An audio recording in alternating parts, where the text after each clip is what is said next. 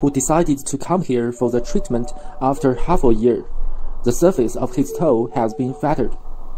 As he said, it is difficult for him to walk. A couple of days before, he couldn't bear the pain anymore. At present, the only way to relieve from the pain is getting the ingrown toenail removed. Of course, the operation also causes pain, but it's temporary, which needs him to endure the short suffering.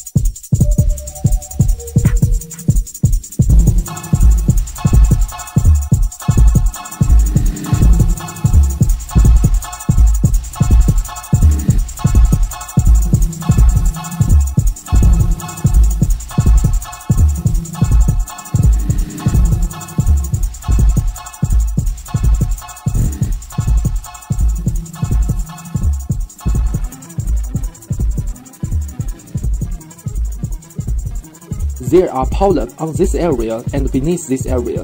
I'm going to get the ingrown toenail removed. Okay, it's done. Now you probably cannot feel the foreign matter inside.